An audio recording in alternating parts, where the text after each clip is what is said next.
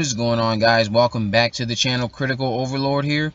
In this video I'm going to be sharing news I found out about the box office expectations for the upcoming Halloween film coming out in the next 2 months, done by David Gordon Green and Danny McBride. As we all know, this new film is going to be taking place 40 years after the original film. Laurie Strode has been suffering from PTSD ever since those fateful events that occurred on Halloween night in 1978. And in this new film, Michael Myers is going to escape. He's going to go back to Haddonfield. Laurie Strode is going to go looking for him, and they're going to have one final confrontation.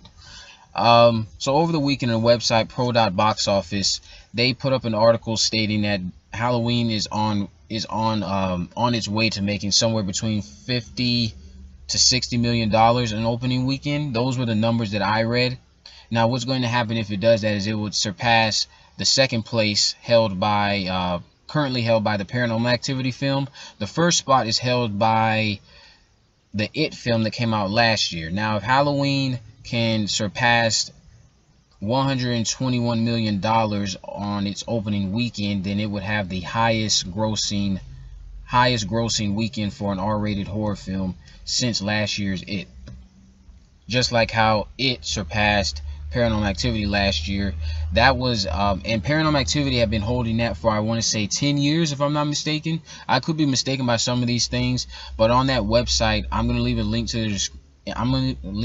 it down in the comment section. It stated that Halloween is going to make an estimate of somewhere between $50 to $60 million in that 3-day time frame.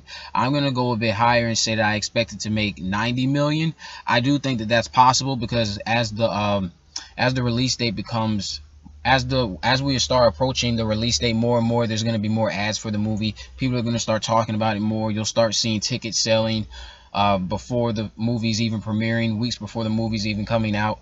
Actually, next week, I think next week is really going to play a factor in what happens, because it's set to have its world premiere at the Toronto Film Festival next weekend, and I know Dave McRae, who's a well-established YouTuber, he's going to be attending that since he's in Toronto. He's been covering the 2018 Halloween film heavily on his channel. His videos are amazing. I would definitely recommend checking him out. He's going to do the same thing that I'm going to do. He's going to do a review, and he's not going to sugarcoat anything. It's going to be straightforward. I'm going to do the same thing. I'm going to tell you like it is. I'm going to tell you what I liked about the movie, what I disliked about it, how I think they could have improved on it, why I liked it, what I think worked for the film, what didn't work for the film. Because nowadays with moviegoers, what you get is a lot of people will watch movies. They will say things about them as whether they do or don't like them, but then they can't back up what they're saying. But then they're also heavily critical. They're also one to say don't listen to the critics because they're overly critical, but they themselves don't offer anything in regards to why they like something or why they think something is bad. They'll just say it's bad, and then they say you shouldn't watch it, but they can't tell you why you shouldn't watch it. Me personally, if you tell me a movie is bad and you can't tell me exactly why it's bad, and you just start going through a list of things you didn't like, and you're not giving any credit to anything in regards to the movie or what went wrong with it or what went right with it, I am still going to watch the movie, because you are not being reliable to me. You are not backing up anything of what you're saying. You're not telling me what was wrong. You're not telling me why you thought the movie was bad. Because if a movie is not able to catch your attention, that's not really something that's wrong with the movie. That just means you don't have an interest in what's going on screen. Me, for example, I always like to use Titanic as a reference. I can recognize that Titanic is a well-crafted film. It has some of the best acting from the late 90s.